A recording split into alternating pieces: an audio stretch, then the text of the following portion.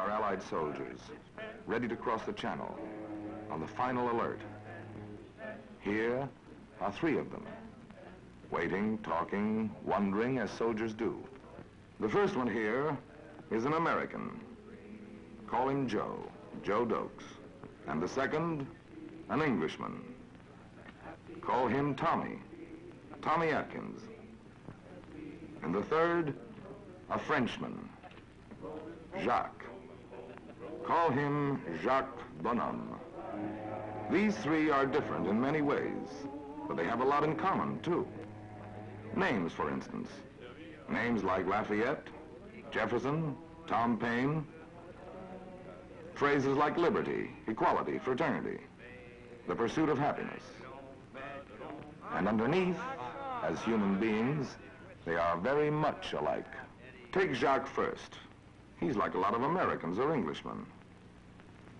Before the war in France, he could have had a family, children, been a mason, a farmer, a businessman, or a chestnut vendor. Of the time of the cherries, of the mockingbird swing, and the coming of spring, when all the world marries.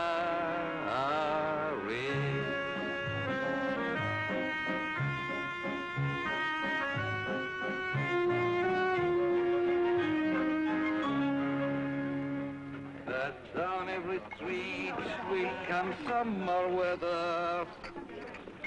Young lovers will meet, who have lain so long apart.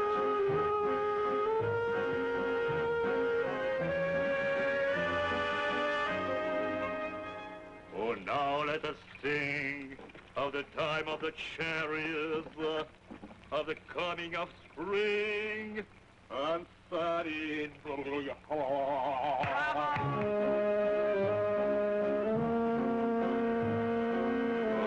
That were sweet in the time of the cherries, lie under the beat of the cold winter sleet, so long the spring fairies.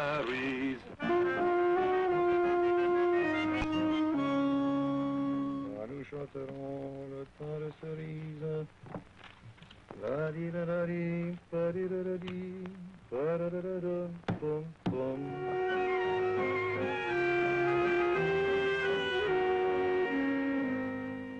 Now let us sing of the time of the cherries, of the coming of spring, and sun in my heart. And whatever his job was, he wishes he was back at it.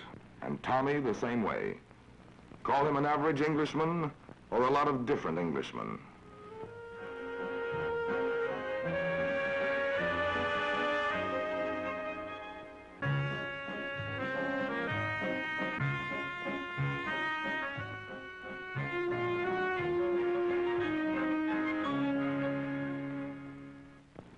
And Joe, too.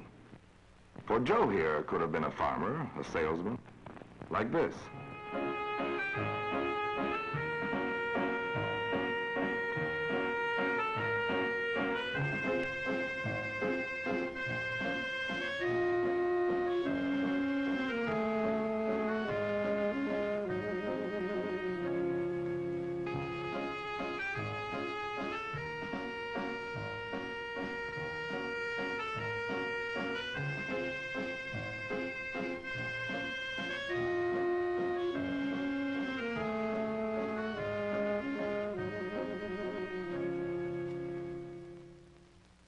Whatever Joe was, he's fighting for the right to be that again.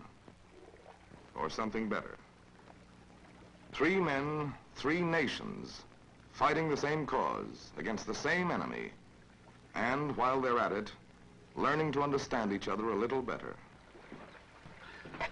I wonder how it's gonna be over there. Funny, I guess. At least here in England, I can understand what you're saying. Part of the time, anyway. I dig you, Jackson. Yeah, dig. Hey, wait a minute. I got something here. The Army thinks of everything. Read that? No. Huh? Only one of those. Very interesting.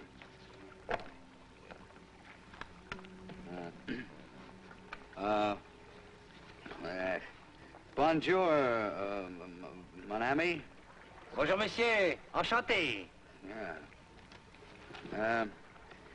Parlez-vous français? Bon, un petit peu. What? Un petit peu. It's not in here. Un petit peu. Un petit peu. Un petit peu. Un petit peu. There it is. Petit peu means just a little. Bloody marvelous. No trouble. Lord, look at those ducks. That's a cute little gadget. That's the Army's idea of a yacht. It may be a rough crossing, chump. Yeah. We're getting there the hard way. Been a lot easier if those Frenchies hadn't fallen down so fast. Hey, would you say that your soldiers on Bataan in the Pacific fall down? I've done it. I'm sorry, pal. I didn't know that you... Look, have an apple, will you? Merci. What's your name, pal? Jacques. Shock? No. Jacques. Jacques. It's Jax. Yes, Jacques. Jax. Well, Jax, meet my friend Tommy here. He's English. This is Oh, Jax. how do you do? Okay, chum. Okay. Hey, we do not fall down, huh? Hell no. We were just plain beaten, that's all. I was over there with them for a while, you know. Man, we never knew what hit us. Yes. For you and me, Joe, it's bleeding lucky the Germans had to come through France first. Well, we sure needed the time, all right. I wonder why us democracies never get ready for a war. The Joes and the Jacques and the Tommies of the world are ready now and will stay ready in the future. The lesson is learned. But back in 1939, they took a lot of things for granted. It's like this. Suppose in 1939, Tommy was a doctor in England. And Jacques, a scientist in France. And Joe, a teacher in America. They talked of their peaceful work, unaware of the rising voice of fascism.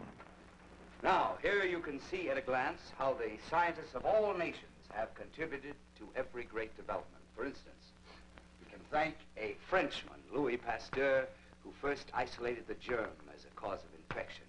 But Louis Pasteur's discovery would have been meaningless without the work of an Englishman, Lister, who developed the theory of antisepsis and showed how to kill the germs Pasteur had found. It was an American who first used anesthetics to relieve pain. The work of Pavlov in Russia opened new doors to scientists everywhere in the world. A Canadian, Sir Frederick Banting, discovered insulin. Radium was discovered by a Frenchman, Curie, and his wife, a Pole. And when we use these discoveries, do we think of nationality? Certainly not. Science, like religion, belongs to humanity, to every man, woman, and child on earth.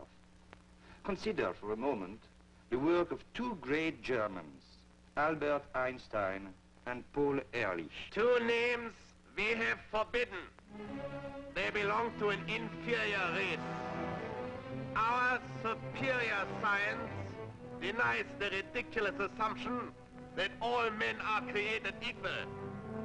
Our science proves that there is a master race, the German Aryans, tall, blond, and powerful. They are the natural masters of world production. It is the duty of all other races to supply us with raw materials. As there is a ruling race, so must there be a ruling class. We in Germany have abolished the sterile institutions of democracy which strangled us. To assert our scientific right To rule the world, we must wipe out the inferior peoples by every means. By death, by sterilization, by slavery.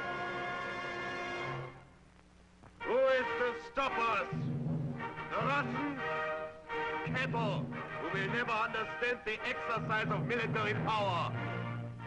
The French, for the most part, a decadent people. We have friends among them who appreciate our position. Pierre Laval, Jacques Doriot, the British, we have friends there too. When the time comes, our friends will point to Russia. The British will fight, but not against us. The Americans, a joke. Our friends there will convince the Americans too that the real enemy is Russia. And we have made certain arrangements with the rulers of Japan. For too long we have waited. For too long we have taken the leavings of the world. Who has oppressed us? Who has starved us? Humiliated us? Who has stood in our way? It has been the peoples of democracy and revolution. I speak of Russia, China, England, the United States, and France. France. 4 times in 150 years, we have been forced to discipline the French nation. Yes, 4 times in 150 years, German militarists have forced Jacques to take up arms in defense of his country. 1792, 1814, 1870, 1914. I remember very well.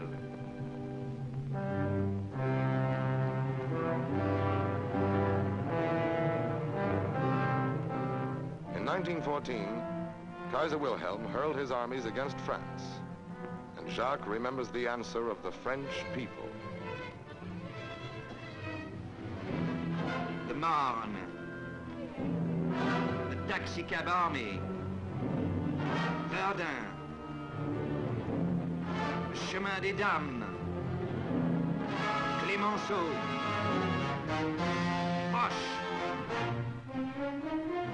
Joffre, the workers,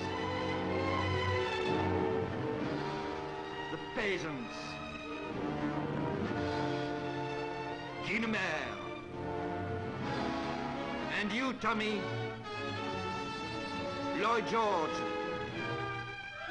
Haig,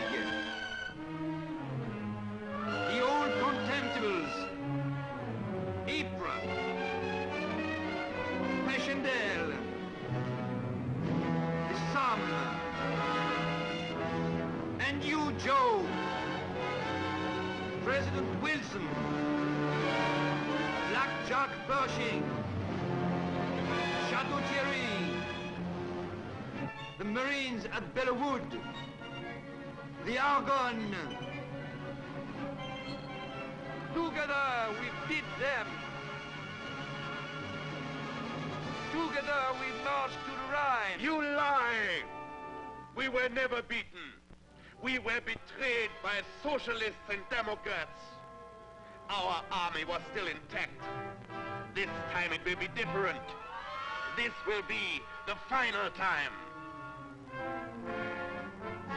Now, once and for all, we will wipe out even the memory of your revolution, and the American, and the British, and the Russian, the memory of the storming of the Bastille, of the Declaration of Independence, of the Magna Carta, of the Declaration of the Rights of Man, the 3 French republics, the most dangerous slogan known to Europe, liberty, equality, fraternity. Now, for 1,000 years, we will decide the fate of the world. For 1,000 years, you will know the superiority of the German race. We will teach you with dive bombers and tanks, and with our invincible armies. Hail to the new order! Hail to the super race!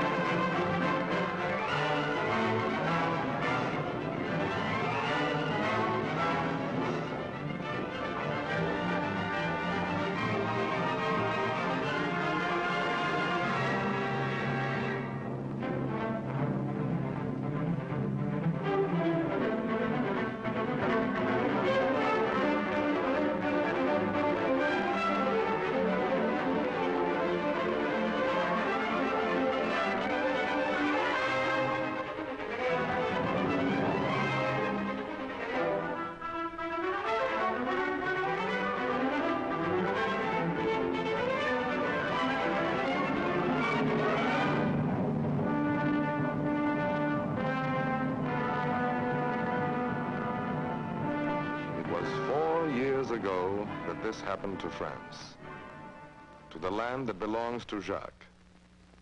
He knows how long a time 4 years can be. But during that time, though the Germans occupied his country, Jacques, or men like him, found ways to keep on fighting beside Tommy and Joe. Let's go back a bit, and suppose that this American, this Joe, had been in the Air Force, and this Englishman, this Tommy, in the RAF. And suppose they had been shot down over France.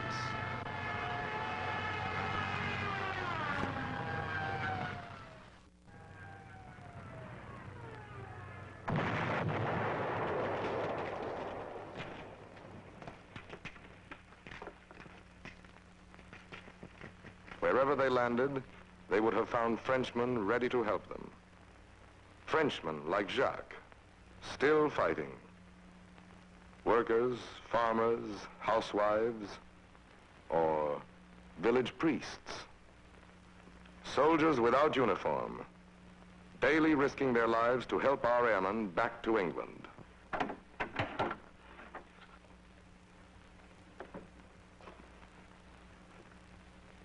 Oh. Hello. Father tells me that we may be able to get out of here tonight. Wizard. What's that? Thank you. Isn't that right, Father? Well, if all goes well, I think so. Oh. How did you get into this racket, Father? Oh. To tell you that, my boy, would require something of a confession. Not a confession of guilt, but more an honest review of our story here in France. You know, war had come to us. A war which we didn't seek, and we were defeated. It would be difficult to make you understand the terror and the confusion of that defeat. Perhaps you felt something of it at Pearl Harbor and at Dunkirk. But our Pearl Harbor and our Dunkirk was France itself. There was no place to retreat. There were no protecting waters around us. There was no breathing spell. And it seemed to us then there was no help anywhere. Almost before we knew it, the enemy was in our villages, behind our lines, in our homes, in our city halls, in our radio station, in our newspaper. And the voices within who cried, defeat. Well, then the Marshal Pétain spoke. L'histoire dira plus tard ce qui vous fut épargné. This man had beaten the Germans at Verdun in the last war, and many Frenchmen respected and trusted him. He said that we were paying for our sins, and in our anguish we accepted this judgment. Then he abolished representative government in France and made himself chief of state. He told us we must learn to collaborate with the Germans. Then the Marshal spoke 3 words of hope. Work, family, country, he said. He said in these 3 words we would find forgiveness. Of course, there were many who never for a moment accepted the Marshal. That was the goal. Nous croyons que l'honneur des Français consiste à continuer la guerre aux côtés de leurs alliés. This man refused to acknowledge defeat. He escaped to England and rallied the fighting French.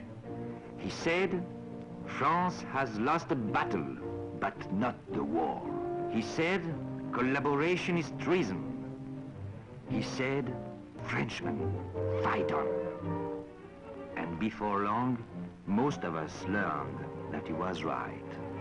With me, I remember when it happened. It was a terrible awakening. It was when the government began to turn over hostages to be shot. Some of them were my friends. And then I saw French workers sent away to Germany. I saw the families saying goodbye. And I looked to the winner of Verdun to die with these hostages, to be sent away to Germany with these prisoners. But he did neither. Instead, he gave his approval. And then I knew there were some things worse than war and better than peace. I knew that the Marshal was not our father, but the close relation of our enemies. And I understood when these 3 words, work, family, country, had come to mean. And then I longed for 3 other words that we had lost. Liberty, equality, fraternity. Liberty, equality, fraternity. So you see, the rest was easy. For instance, I found a boat and some men to sail it, and I think I'll see them about you now.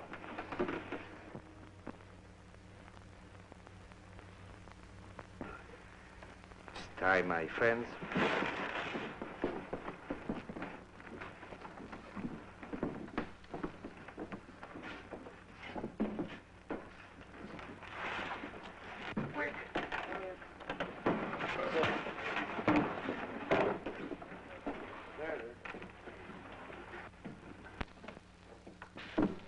Nice fellows.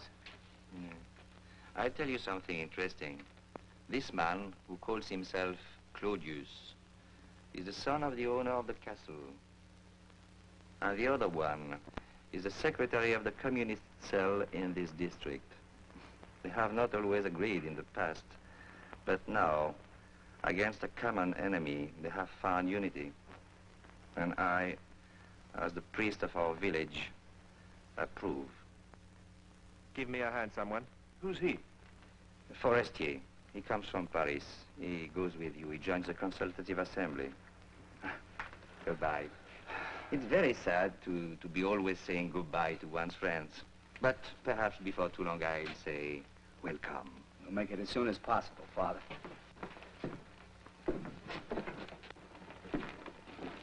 So long.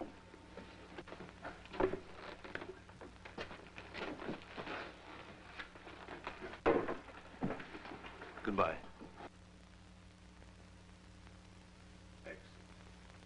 Goodbye, my friend. Médéric, be careful, huh? Don't worry, Father. Goodbye, Father. You'll hear from me.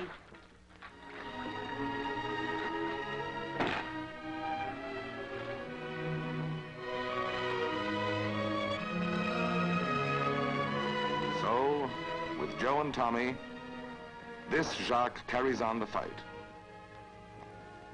But there are other Jacques who cannot fight. Hundreds of thousands of them. Locked in the prison camps of Germany, they can only suffer and wait. But if the Joes and Tommies could somehow talk to them, they might tell them this. Hey, Jax. Hey, you there, Jax. How are you, Jax? It's me, Tommy. And this is Joe. Listen, Jax, we know that you can't talk now, but listen. Things are happening. We want to tell you. We know that you've been through hell, but hang on. We can't tell you how soon, or even how, but we know now that we're going to win. We're on our way, Jax. Millions of us. British, Americans, Russians, all the United Nations, and Frenchmen, Jax. Thousands of Frenchmen. Because France never died. She never forgot the memory of liberty. We know this well. Now listen, Jax. Listen. Maybe you can hear.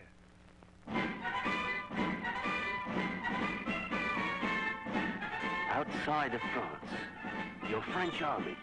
The little army that began with nothing. A few ragged troops of de Gaulle. They trained where they could, Jax. In England, in America, in Canada, in Russia, wherever they could. The fighting French that fought its way from Bir Hakeim to Corsica, from Tunis to the Italian mountains, fighting on the ground, France's new army, gathering from all over the world. And fighting in the air, with the RAF, with the Americans. Fighting at sea. Yes, your fleet, Jax. Joined with us and thrusting towards the coast of France. And Toulon. Those 50 ships of Toulon that your sailors loved, that they scuttled. Mile by mile, day by day, they're fighting their way home.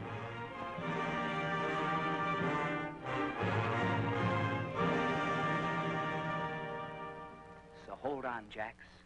We're on our way. And when victory comes, it'll belong to you just as much as it belongs to Tommy and me. You've earned it, Jax. You and all the others who are making it possible. Outside of France and inside, where your brothers are fighting. Even if you can't. Listen, Jax. Inside of France, they're singing. Yes. Singing their song of liberation.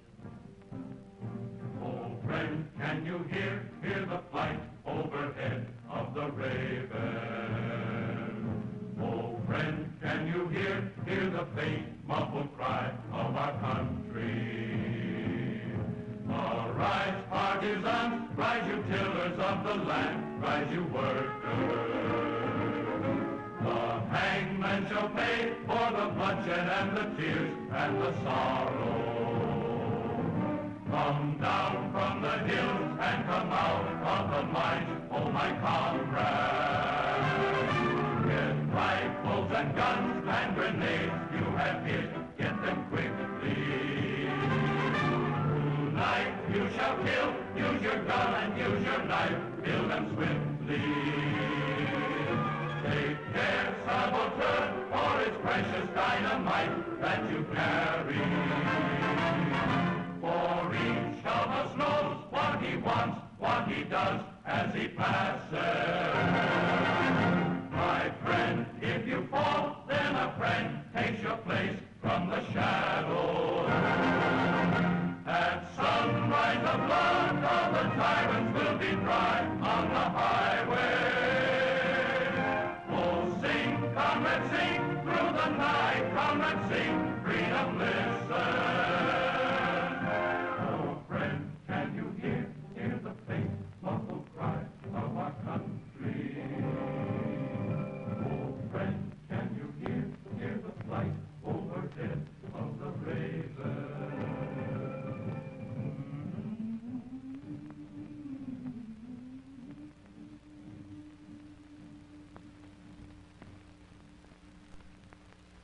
You're on trial for rebellion against the established order. Your list of crimes is well known. You're one of a long line of criminals condemned for resistance to invaders for 2,000 years. And for the last 150 years, a wicked struggle, revolt, mutiny, arson, propaganda, sabotage, armed resistance, spiritual pollution, and cynical indifference to your lawful masters. These crimes in themselves are sufficient to condemn you to death. But more than that, your clear record of continuing to rise and fight again and again under conditions and laws of certain defeat can only be defined as an unforgivable sin. Therefore, no torture, no means of death, no humiliation would add up to a just sentence of punishment in such a case without parallel in history. You stand alone. There are no witnesses to help you. You may speak briefly in your own defense. You say I am alone. I think not. If what I've done is a crime, then there have been many with me in the past. Many with me today. I speak of the soldiers of Russia. They are with me, and you know it well. The people of China, 450 million of them. The American boys in the jungles of the Pacific. The men and women of England, Canada, Australia. The partisans of Yugoslavia. The people of Greece, Norway, of Holland, of Belgium, of Poland, Czechoslovakia. Wherever there are men who believe in liberty, they are with me, against you. And all these people, the Joes, the Tommies, and the Jacks of the world, are well armed. And they're coming, not to help me, but to join with me and all free men against you, and all you stand for. From over the waters, across the plains, over the mountains, they fly, march, sail here. I hear the steps. I hear the music of our triumphant parade.